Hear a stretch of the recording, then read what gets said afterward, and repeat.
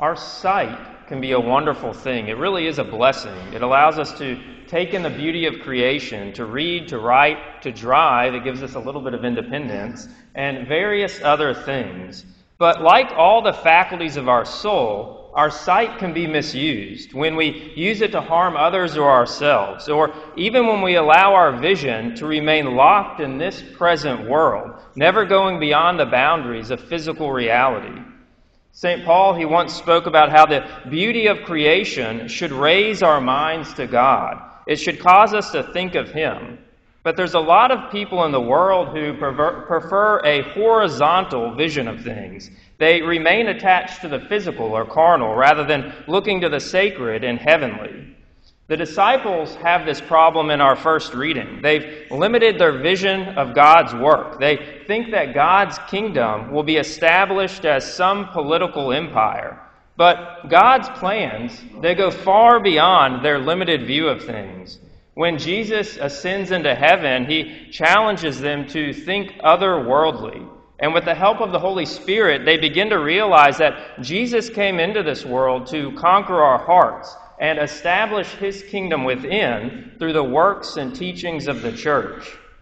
One thing that's interesting about the Ascension is that it's closely linked to the Incarnation, or the birth of our Lord. At the Incarnation, Christ, He clothed Himself with human flesh. He took on our human nature, which allowed Him to suffer and die for us. Well, at the Ascension, He didn't shed His human nature, but He raised it up to heaven so that all of humanity could one day be raised to glory with Him. Father Andrew Apostoli, he said that Jesus, keeping His human nature in heaven as the Son of Man, along with His divine nature as the Son of God, retained the greatest sign of His incomparable love for us, because He remains one of us, one of our human family for all eternity. And it's really an incredible thing to think about, that God would stoop so low by taking on a nature that's below His in order to raise us up to share in a nature that's beyond ours. St. Paul, he said in our second reading that when Christ ascended on high, He led a host of captives and He gave gifts to men. Well, in Judaism, there was a belief in Sheol. Sheol was a place where all the dead went. It was a place that was divided. The wicked were separated from the righteous. The wicked, they were punished, while the righteous, they waited in the bosom of Abraham. Well, when Jesus died, He descended to this place of the dead, and He brought with Him to heaven the souls of the righteous who were waiting for His coming. These are the host of captives He led to heaven. But He continues to lead all of us, and He helps us with what Paul says are the gifts to men. Now, we could probably create a long list of all the gifts that God's given us. But the gifts that we may not think about much are what Paul mentions: the apostles, the prophets, the evangelists, the pastors, and the teachers. They were given to us to instruct us in the ways of the Lord and to equip us for the work of ministry and for building up the body of Christ.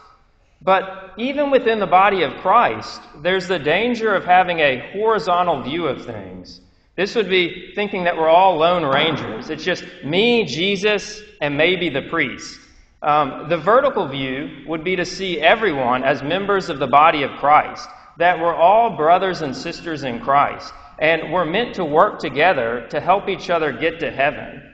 And Paul, he encourages us to see others like this. He says that we should bear with one another through love and strive to preserve the unity of the Spirit through the bond of peace. One body and one Spirit, as you were also called to the one hope of your call. One Lord, one faith, one baptism, one God and Father of all, who is over all and through all and in all.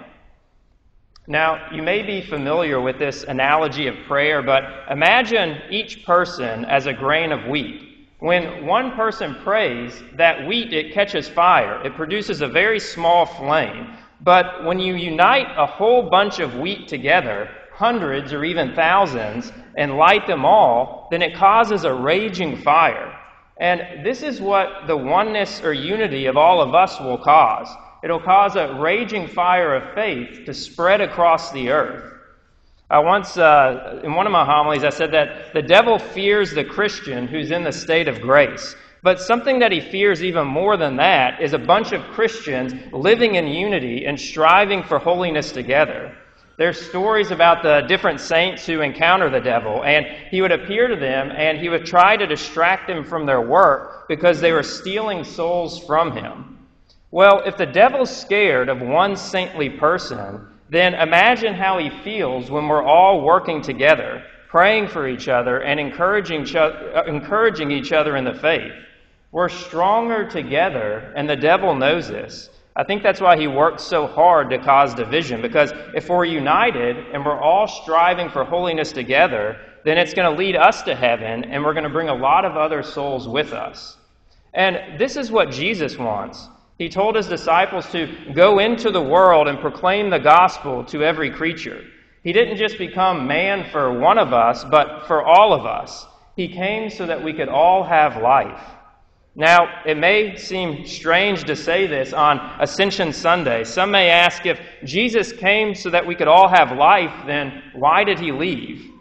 Well, if we relate this to our spiritual lives, there's a lot of ups and downs in it. There's times when we feel close to God, and then other times where we may feel abandoned by him. And it can be confusing, and we can ask why. Why can't I always have that felt presence of God? Why does he have to leave? Well, if we're not aware of any serious sin that separates us from God, then God does this so that we'll grow. It'll increase our desire for him. Fulton Sheen once said that Jesus needed to draw his disciples' focus beyond this world, and he did so precisely by leaving this world and ascending into the next. It would now be part of the disciples' spiritual growth to desire to be with Christ, whom they could no longer see with bodily eyes, just as we too must long to be with Christ, whom we can only see with the eyes of faith. Well, this is where our encouragement can help each other. We all go through moments like this, those periods of darkness and dryness, and it's good to be reminded on those difficult days that God still loves us. All we need to do is patiently persevere in our prayer and do good works, because it's what we do in these little moments when God's removed from our vision that's going to prepare us for the great moments he has planned for us. And so don't be drawn into that horizontal view of things, but think of the things that are above. Build up our brothers and sisters in the faith. And if we do this our whole lives, then one day we'll be taken up to heaven too.